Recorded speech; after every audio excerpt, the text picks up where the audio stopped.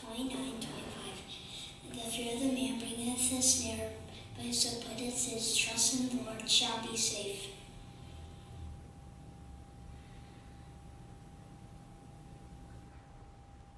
Hi, this is Taylor. Matthew 20:26-28. And it shall be so among you, and whosoever will be great among you, let him be your minister, and whosoever will be chief among you, let him be your servant. Even as the Son of Man came not to be ministered unto, but to minister, and to give his life a ransom for many.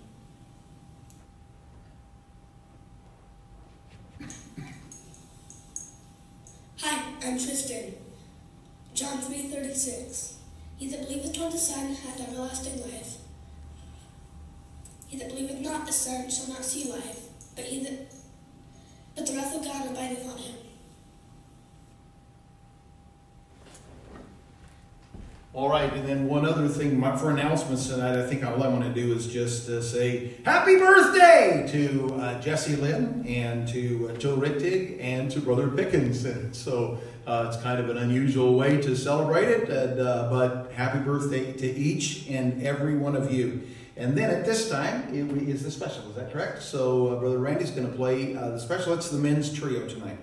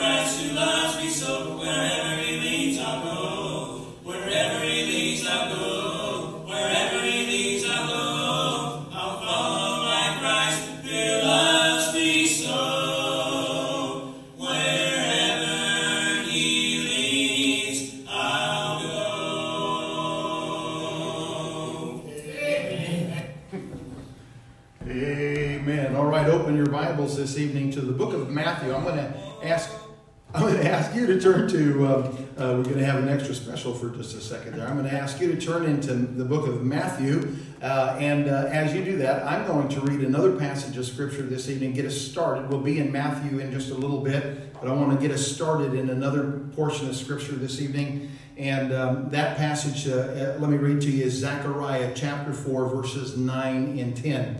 The Bible says, "The hands of Zerubbabel have laid the foundation of this house. His hands shall also finish it, and thou shalt know that the Lord of hosts has sent me." And then notice this verse, "For who hath despised the day of small things? For they shall rejoice and shall see the plummet in the hand of Zerubbabel, with those 7. They are the eyes of the Lord, which run to and fro through the whole earth. Who hath despised the day of small things?" It was talking about the beginning of the building of the temple after the children of Israel returned to the promised land after their 70 years of Babylonian captivity. And of course they get started, and it begins kind of with a trickle. It's not much going on, at the beginning. And so who hath despised the day of small things? And let's pray for a word of prayer. I want to ask you, Heavenly Father, tonight to bless the message. I pray that you'll use it. I want to be a blessing and an encouragement to the congregation and to the people, Lord, that have assembled in whatever manner that they are able this evening. I pray, Heavenly Father, that you will use this message and use me, Lord God, as your man. I pray in Jesus' name. Amen.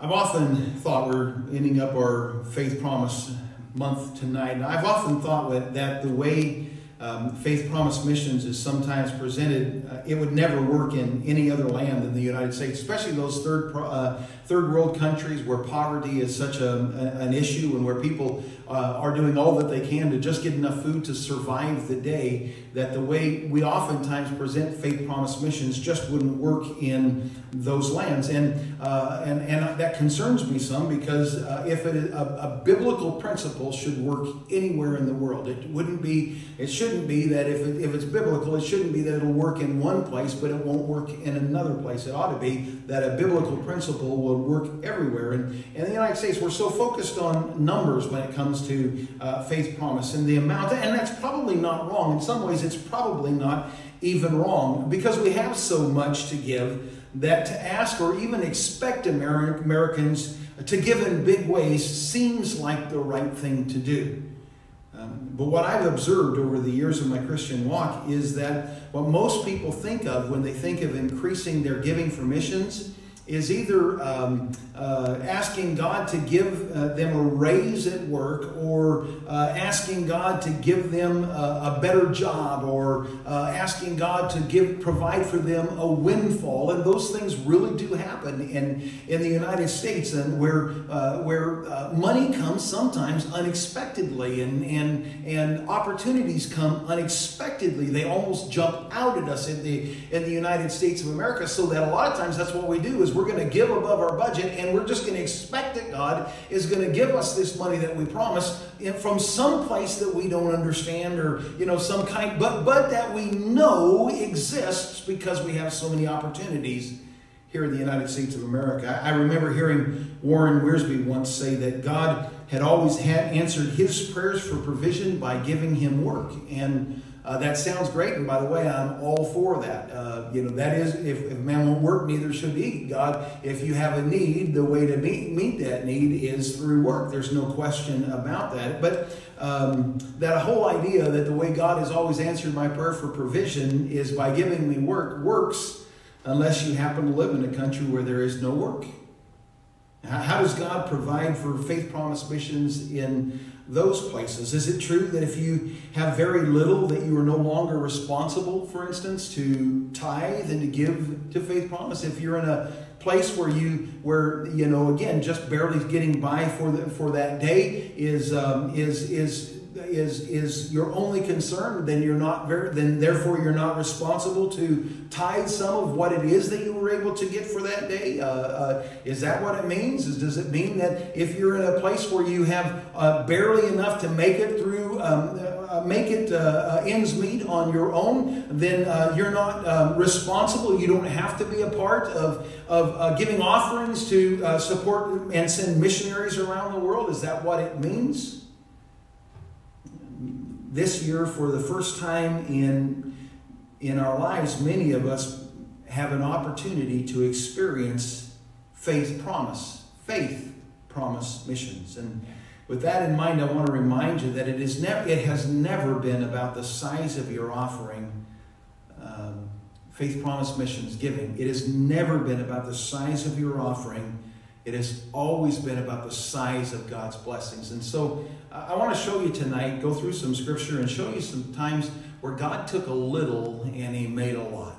And I want to show you that that's really what I believe God intends all along. I'm not giving you permission to give less than you ought to give, less than what God calls you to give, less than what God burdens you to do and to give. But I am going to try to show you tonight that even if it's less than you've ever done before, God can use it and promises to use it. And the first passage I have for you tonight is in Matthew chapter 14, verses 14 through 21. And in the case of the loaves and fishes, and the Bible says, Jesus went forth and saw a great multitude and was moved with compassion toward them, and he healed their sick.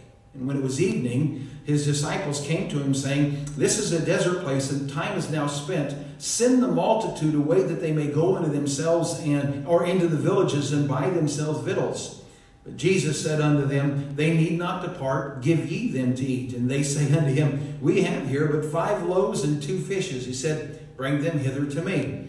And he commanded the multitude to sit down in the grass. And he took the 5 loaves and the 2 fishes, and looking up to heaven, he blessed and brake and gave the loaves to his disciples, and the disciples to the multitude. And they did all eat and were filled, and they took up of the fragments that remained 12 baskets full.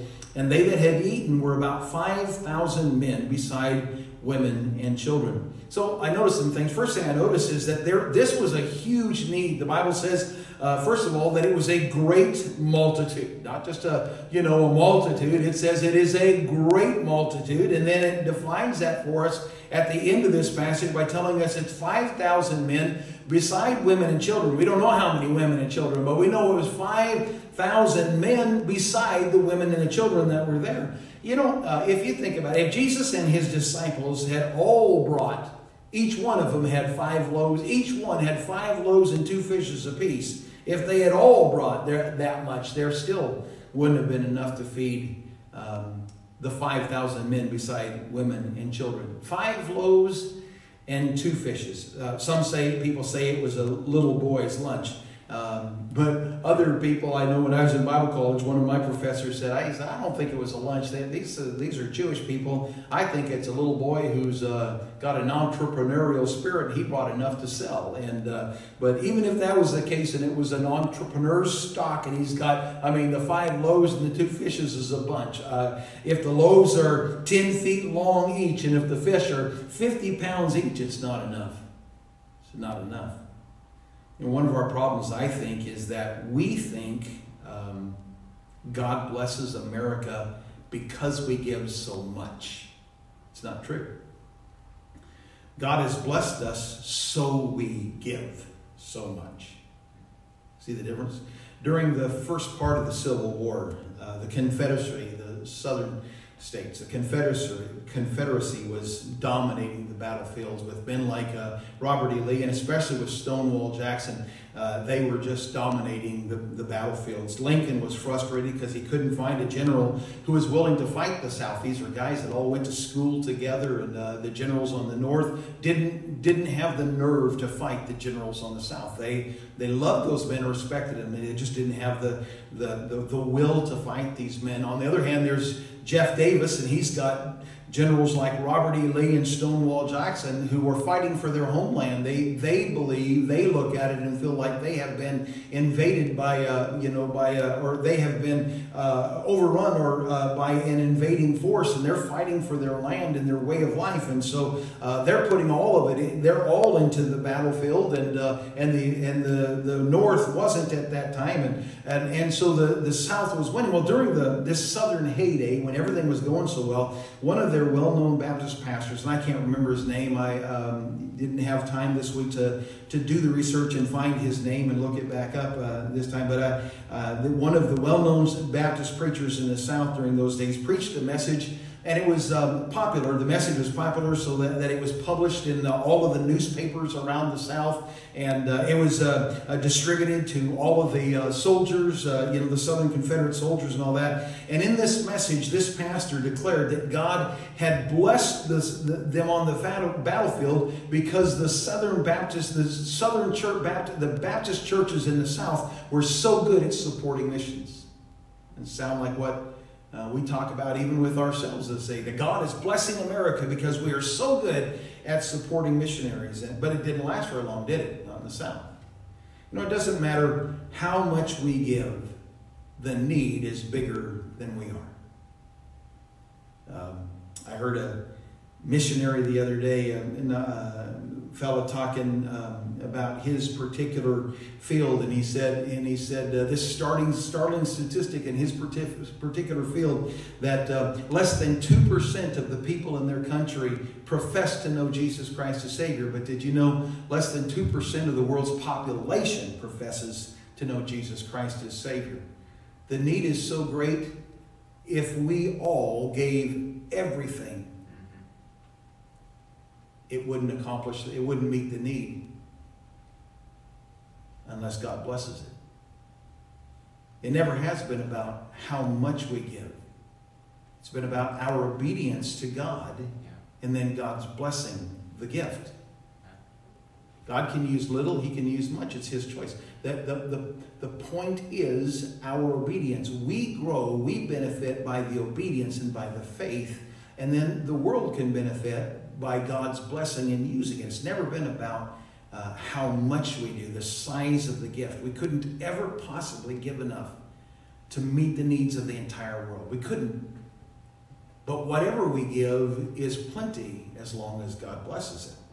I noticed, secondly, that they brought what they had to Jesus. So it might not have been much, but they brought what they had to Jesus. And this is the great secret. It's not, again, not the size of our gifts, it's the blessing of the Lord. Could it be that the Lord will allow us to see that the true blessing in giving to Faith Promise is not to count how big our promise is, but to mark how much God does with it?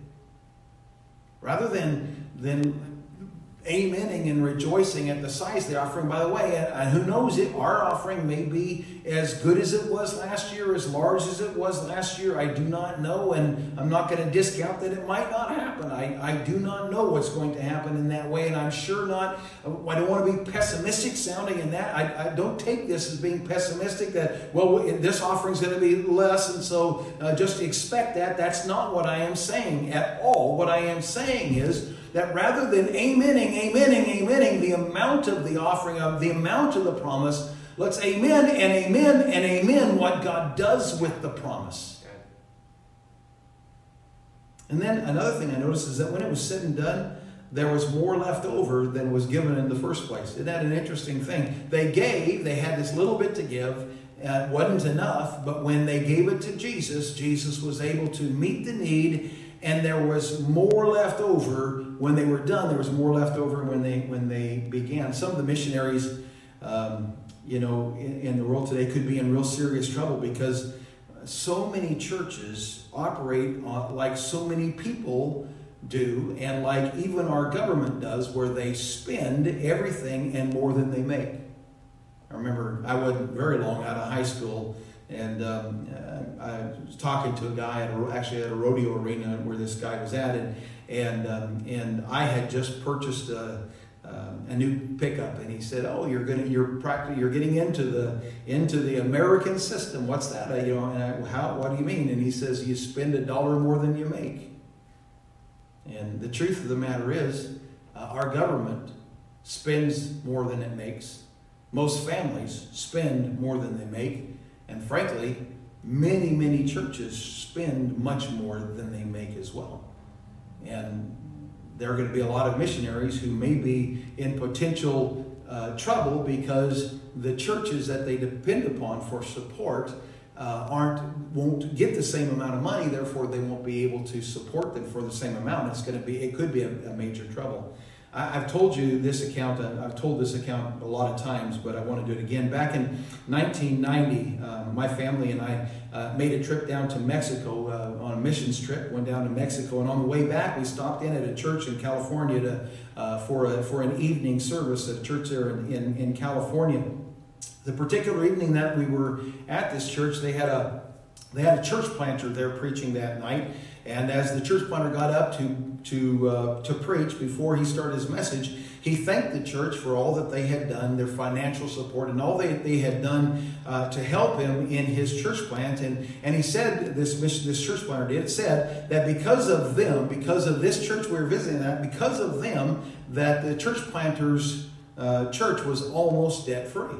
He preached his message and gave the invitation. After the invitation was over, the pastor came to the pulpit and he stopped. He said to the church planter, he said, "We didn't give to you so that you could be almost debt free. What do you still owe money on?" And the church planter said that the city had required him to pave their parking lot, and they still owed, I don't remember for sure, let's say it was $20,000 on the parking lot, the project, the pavement on the parking lot. And right there, just on this, off the cuff, at the spur of the moment, the pastor turned to the congregation and he said, "Can I get a motion that we pay off this man's pavement on the parking lot?" And there was a motion, there was a second, and the thing passed, and it's all done. And they just gave him $20,000 without even considering it.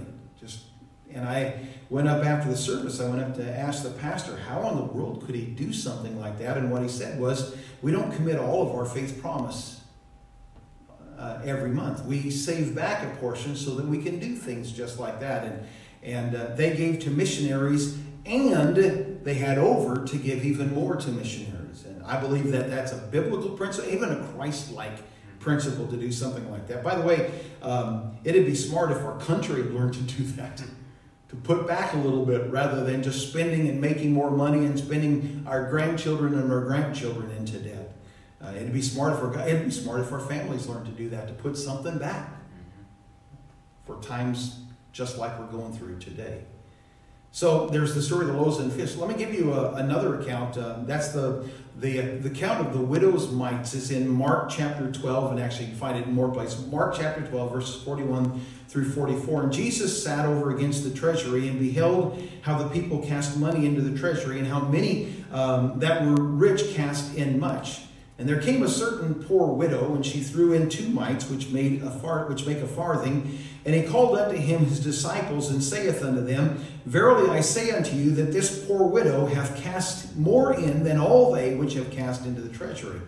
For all they did cast in of their abundance, but she of her want did cast in all that she had, even all her living. So I noticed some things here. Number one, Jesus was watching the people give. Now, a lot of people say things like this to me. They say, it's nobody's business what I do or do not give to God. And, you might agree with that statement, and you might not think anyone ought to be paying attention to what you give. But I will tell you this, it is God's business, and He is paying attention. I don't want to make you feel guilty. That's not the point. I'm not trying to make you feel guilty. God's going to get you if you don't give. God's watching, and I'm not trying to make you feel guilty. I'm not trying to motivate you to give with the fear of the Lord. That's not at all what I'm trying to do. We're living in the New Testament age, and this is the grace of giving, and we ought to be giving willingly, and we ought to be giving cheerfully. I believe all of that is true. I'm just preaching the Bible, though, and the Bible says that Jesus beheld how they gave. He's watching. He's watching. Jesus is watching. It's His business, and He's watching. Then I notice also, not only was Jesus watching how they gave, but then after beholding, after observing, after watching, the Bible says Jesus called His disciples so that they could see how they gave. He beheld what they did and then showed it to the disciples. It reminds me that someone has to keep count down here. We have to keep books. We have to keep count down here. And now, we don't keep a record of your faith promise in the sense that we don't put your name on the faith promise card, so I don't know what your promise is. And to be honest with you, I don't ever look at the books anyway. Someone else does that, as you know. But we don't keep a record of your faith promise, what it is you promised to God. But we do add all of the promises up, and we do keep an account of what comes in and what goes out. We keep a record of it. And, it's just good stewardship to do that. And then the third thing I noticed in this passage is that Jesus was not impressed with the size of the offering. He was impressed rather with the sacrifice of the offering. It might be that this year you can't promise as much money as you have in the past. But here's something. This year you can promise a bigger sacrifice than you ever have in the past. And I have one more passage I want to show to you. It's in 2 Corinthians chapter 8, verses 1 through 5. And I'm going to call it the heading, I'm just going to call it God's Grace in Macedonia. So let's read this passage. It starts out, Moreover, brethren, we do you to wit of the grace of God bestowed on the churches of Macedonia, how that in a great trial of affliction, the abundance of their joy and their deep poverty abounded unto the riches of their liberality. For to their power I bear record, yea, and beyond their power they were willing of themselves, praying us with much entreaty that we would receive the gift and take upon us the fellowship of the ministering of the saints. And this they did, not as we hoped, but first gave their own selves to the Lord, and unto us by the will of God. So here's the points that I want to bring out of that. Number one, they gave the Bible says they gave in a time of great trial and deep poverty. And yet they were filled with joy, and they gave liberally, or the word liberally would mean generously. It's a time in their life where there is great trial, not just trial, great trial, and a time in their life when they are in deep, deep poverty, and yet they gave joy. They were filled with joy in giving, and they gave generously. And did you notice this, what God says in that in verse 1? He says that I want you to understand the grace of God bestowed upon them. God blessed them so that they could give in a time of affliction and poverty. You ever think about that? This pestilence right now is a blessing of God so that you, right now, and this pestilence happening during our faith promise, it's an opportunity for you and me right now to give in a time of great trial and maybe deeper poverty than we've ever been in. It's an opportunity to learn faith promise in a brand new way. Another thing I noticed in this passage is that they gave beyond their power. So they gave to their power, it says, and then they went, so, that's budget, maybe, and then they went to their power and beyond. So I take it they figured out what they could do, and then they did even more than they could do. And they even did that willingly. And the third thing I see is that they gave themselves. And we often say that we give, here's what we'll oftentimes say, is that the right order in giving is this, that you give your tithes first, then your offerings on top of that, and then after that is when you pay your bills and stuff. So you always give to God first, and then, believe God and give to God first, and then trust that God's going to bless you to pay all your bills and meet your needs. But that's really only partly true. The biblical order would be like this. You give yourself first, then you you surrender yourself first, then you pay your tithes next, and then you give to God your offerings, and then you trust God to meet your needs beyond that. So I'm concluding here. I'm not giving you permission to give less than you've given in the past, because I don't know your personal circumstances. I know that right now people are going through all kinds of different things, and some people are working just like they used to work. Some people are working more than they used to work. Some people aren't working at all, and some people are working skeleton, just skeleton hours and just barely getting work. So we're all in a different position through this thing, and so it might be that you're not in a position where it's hurting you financially at all. So I'm not giving anyone permission to do less than you've done in the past. I don't have the authority to do that. God hasn't given me the authority to do that. But I am saying what matters this year is not that you match or better your promise from last year. What matters is that you better your sacrifice over last year. Regardless of what happens with our finances and regardless of what happens in our world, we can always better our sacrifice. Doesn't matter what else happens, we can always better our sacrifice. It's not the size of your gift the missionary needs anyway. It's the size of God's blessing. And God's blessing comes from our obedience and our sacrifice.